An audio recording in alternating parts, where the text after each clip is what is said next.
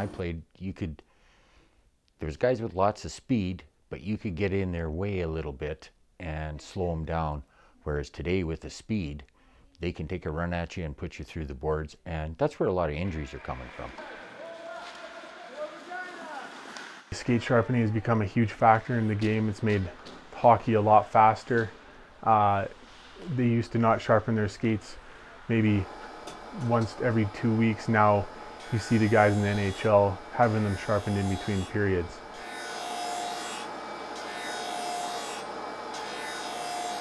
Equipment. Gloves, for example.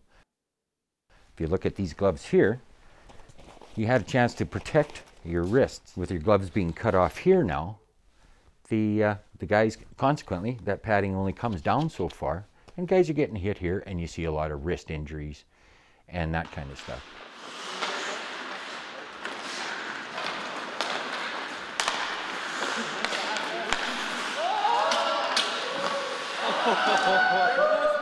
Shoulder pads, elbow pads, even the pants, they're all lighter, kind of taking weight off your body. The less weight you have with your equipment, with your skates, you're going to fatigue not as fast, and you're going to last a full 3 periods in the game.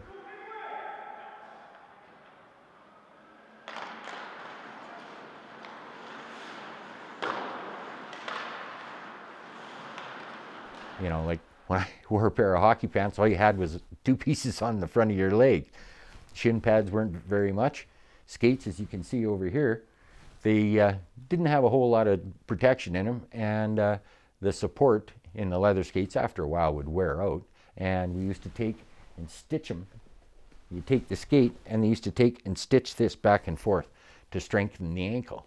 And as you can see in this skate, it's got a lacquer put on it. Bearcat Murray would take the lacquer and fix up all the skates for all the boys with the Calgary Centennials when he was the trainer for that club.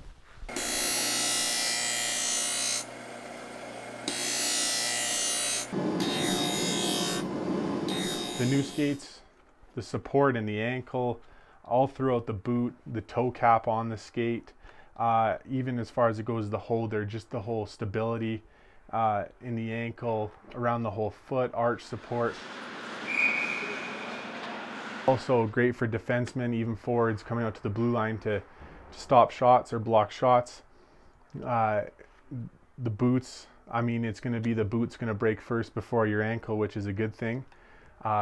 Protection is great. Even you see some like this skate here with the hard toe cap, or even this skate, you can take a puck in there and you'll hurt, but it won't break anything like it would put you out for a couple weeks.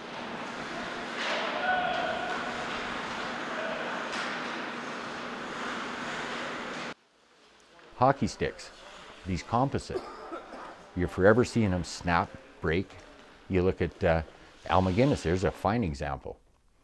He would take that slap shot, and Kelly Harudi, that was hilarious. He jumped out of the way, ducked, because he could boom the puck. And that was with a wooden stick. These composite sticks, you give him a little tap, the guy goes to the box for 2 minutes for slashing because he broke the guy's stick.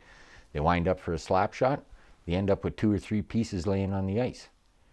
With a wooden stick, they stay together, and you didn't hardly ever see them break. The odd time they would break.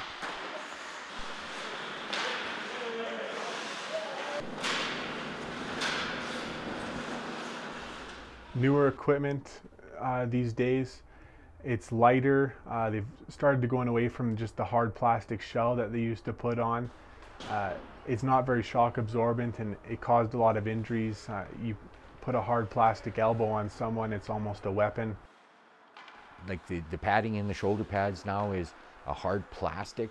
If they went back to the softer shoulder pads, the softer elbow pads, I think that would help these young guys out from, you know, when a guy does take an elbow, it's not going to hurt as much.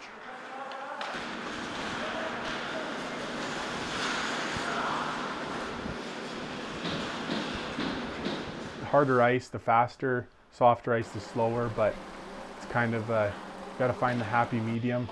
Too soft, you're going to be sinking in, it's going to be slushy, you're going to be slow trying to get your feet back out of the ice. too hard of ice, it's gonna be kind of chippy. You see some of the outdoor games, the ice almost, it doesn't shave away like it should. It chips away.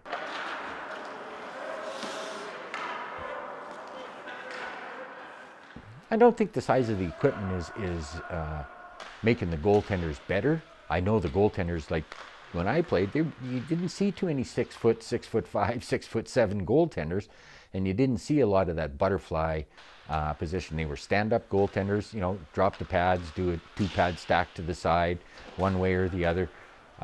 With these large goaltenders, you know, 6'5", 6'6", they get down butterfly, spread their legs out, and the top of their bodies covering the top of the net. So, you know, there again, it's development, the size of the kids. I don't really think that it's a big issue. You know, sure, some of the pads got a little bigger and a little tall, and the NHL and throughout all the leagues, they've cut down to make, you know, a specific size. And, you know, if you could get the puck by the goalie, you're going to get the puck by the goalie.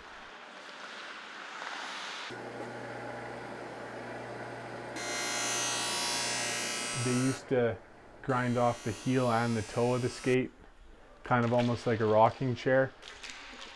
People didn't have very much balance. It's a big factor of why the helmet came into play in hockey. If you take, like this blade here, if you grind off that toe, you grind off that heel, you're just going to fall back, you're going to fall forward, you're not going to have very much balance. Whereas the new blades these days, they come with that kind of length. I mean, you have balance on the front and the toe, on the front and the heel, and it's overall faster blade. I'd like to see them go back to some of the old style gloves, shoulder pads, but I don't think that'll happen. It'll probably develop into lighter equipment again. I hope less plastic and more padding per se. Hopefully that you know, that it'll help some of these players because of the speed of the game. It is, you know, phenomenal now, and guys are getting taken out, and I don't think the equipment's protecting them enough. So hopefully that they'll develop something that will protect them a little better with the speed of the game and the changing of the rules that they're changing now.